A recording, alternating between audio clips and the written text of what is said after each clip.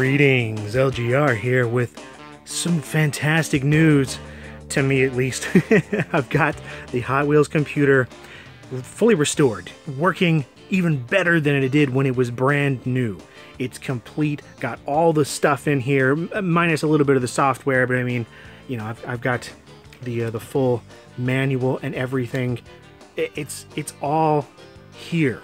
This makes me so happy because these things just died off. They were cheaply made, horrible to work on. In fact, I've got a video coming up of restoring one of these types of computers here pretty soon, so stay tuned for that. It's going to be like 20 minutes of me getting really angry. But it's all back together. Just look at it in all its luster.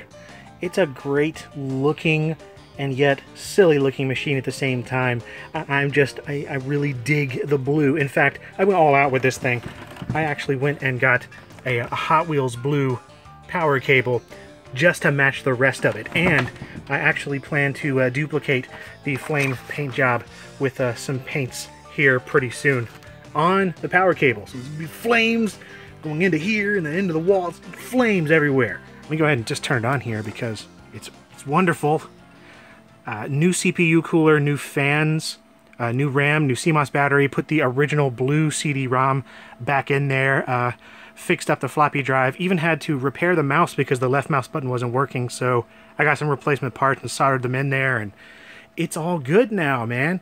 But yeah, we're going to go ahead and take a look at this once it starts up, and I will play some games with the steering wheel, and just to kind of show you this thing in action because, man, I am super proud of this. It has taken so many hours of work to get this thing running, and it's worth it, man, at least as far as I'm concerned, because I wanted to get this thing stock.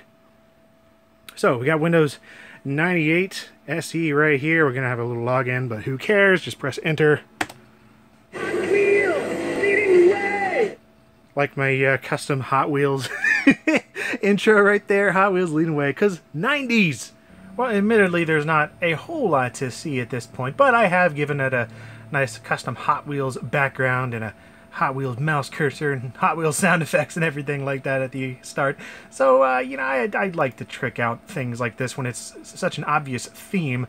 The only thing I actually have installed on here at the moment is Hot Wheels Stunt Track Driver 2 Get Dirty, at least as far as the Hot Wheels game. We'll take a look at that here in a moment, but let me just go ahead and show you that I was surprised to see that it actually supports DOS games rather well, at least some of them. There's some problems with sound at times, but I was able to get Doom 2 going pretty decently here. General MIDI for the music and a Sound Blaster emulation for the sound effects.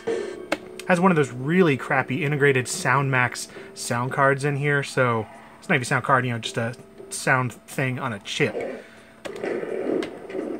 Yeah, hurt me plenty. Give me that freaking chainsaw. That's what I need.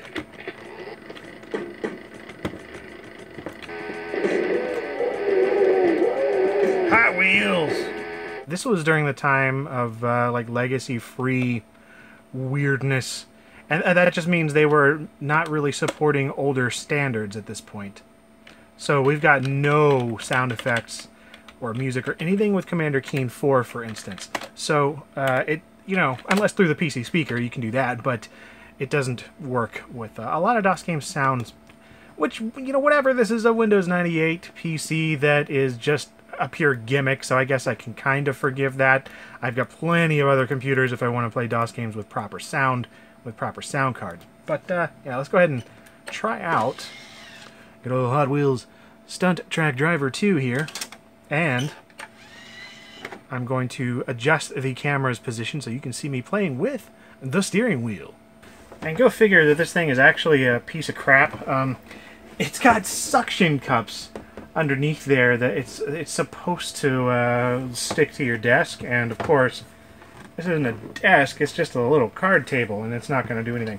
There's a little screwy thing there, but that isn't actually tightening on anything because of the way the table is designed, so we've just got kind of a floppy steering wheel. But I mean, this will work, I think. So yeah, the steering wheel is not force feedback or anything, of course not. It's pretty much the cheapest steering wheel imaginable, but it does have these nice rubber grips, and it's spring loaded in here. It's got a little clicky gear changer of sorts. And pedals, sort of. It's really just like a button. So it's kind of awful. But whatever, man. What do you expect for something made for like 8-year-old boys? Actually, people expected a whole lot more, to tell you the truth, and that's why these things failed. They were ridiculously overpriced for what they were. And, you know, a lot of you have asked in the previous video, why don't I just, like, upgrade this thing like crazy? Well, it's tiny. There's no room to put anything in there. And I could, like, mini ITX it out, yes, but I don't want to. Not this one. If I get another one, I'm going to pimp it. I'm going to go crazy. But for this one, I wanted to restore it to its original glory. There's a significant dead zone, at least with this game. I'm not sure how to control everything. What flips? There's the flip. Okay, that kind of makes sense, sort of. Ah! I feel like this thing is going to fall off the table at any moment. This is not good. Ah! I love these games. They're so simple. Just full motion video, tiny little 3D model, and that's about it. And playing with the steering wheel is exponentially more difficult than playing with a keyboard. So, screw this. Oh, another thing. Some of you were asking how this thing plugs in, since there's no game port on here, and this is actually a USB wheel setup. And so, yeah, it's not serial or anything like that. It is a USB steering wheel, which is pretty neat. Everything in here is it plugs in via USB. So USB keyboard, USB mouse, USB steering wheel. Oh, well, there goes that.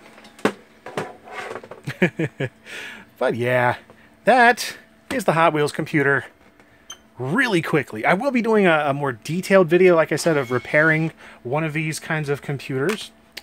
And then at some point, I would like to do sort of a more proper review of these things, how they came to be, and all that stuff. Because I really do find these fascinating. It's one of those legendary machines that you always heard of. At least I always did. I was like, oh man, I heard of some kid at school. He had a Hot Wheels computer. What? Are you kidding? So yeah, it's neat. It's an interesting little piece of history that it sucks. But it's something that it's, I think, worth repairing and looking into. Oh, Patriot computers. They went bankrupt because of these things. They were so bad.